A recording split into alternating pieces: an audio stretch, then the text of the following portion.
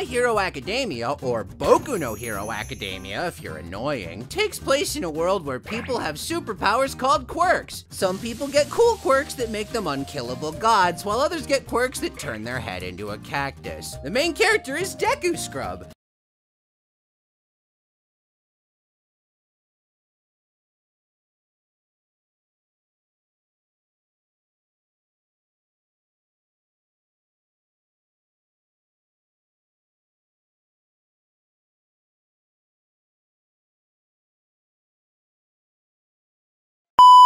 His quirk is not having any powers.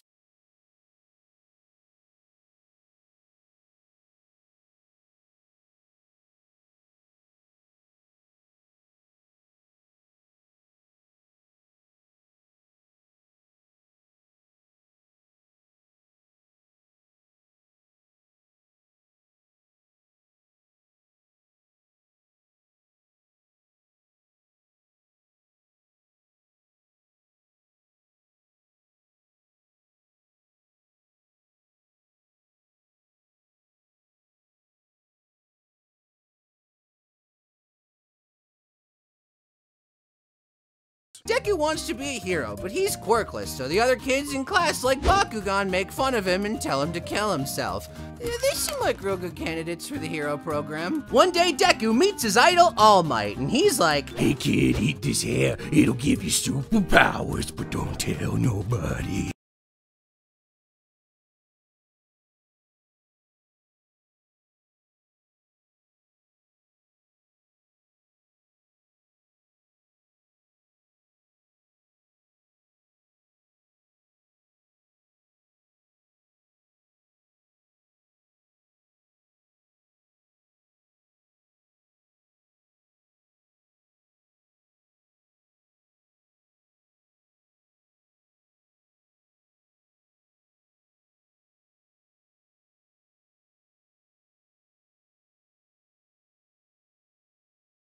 and he inherits All Might's quirk, but it's so powerful that it nearly makes him explode every time he uses it. Can All Might and Small Might overcome the hurdles to get Deku admitted to the #1 Hero Academy? They sure can, and it'll be so awesome that you won't even notice how it makes absolutely no sense the rest of his classmates pass the exam with their totally irrelevant power sets. Well, Miss Hagakure, I'm afraid we can't pass you. After all, you didn't destroy a single robot. You can't prove I wasn't the one killing all those robots.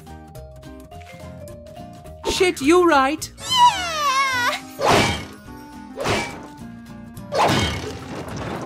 Fall in love with an ensemble cast of characters with such likable designs and personalities that people forget they're 15 and it's really creepy to sexualize them. Please stop. Meet Deku's friends from Class 1A. Interplanet Janet, Initial D, Slip and Slide, Easy Make Oven, All Frogs Go to Heaven, Gunpowder Gelatine, Dynamite with a Laser Beam, Caught on Tape, Not on Tape, Tetsu Tetsu Tetsu Tetsu, Two Birds, One Hero, Animal Crossing. Damn it, how do these things always get so tangled? That's rough, buddy.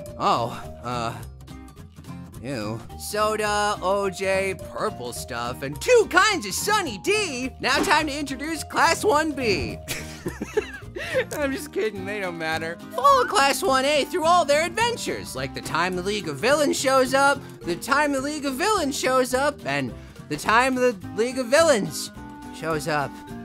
Huh. Can they defeat dastardly villains like Bad Touch Man and this girl who looks like she's on the verge of climaxing? Not to mention the raw excitement that is teenagers decorating their dorm rooms and the unparalleled drama of unpaid internships. Every arc focuses on a different aspect of Hero Society and how maybe they shouldn't keep giving UA millions of dollars to build these fake cities as training grounds, especially if the school keeps killing the children. Say, if those 2 characters shared a single frame of screen time together, ship them! Ship them, ship those, ship everyone! Everyone should kiss everyone, except the one who wants to kiss everyone. He shouldn't kiss anyone. Bad Touch probably also shouldn't kiss anyone because his lips seem pretty chapped. No Not a lot has actually happened in My Hero Academia, but the pacing's so good and it's so well executed that it keeps you interested regardless. And you can't deny how fun it is to imagine your own superhero with their own unique quirk. The persnickety hero typo. His quirk, nitpick. Actually, the author has confirmed how several of the students passed the entrance exam, even without flashy quirks, such as Mineta gunking up the robots with his sticky balls. His weakness, not having friends.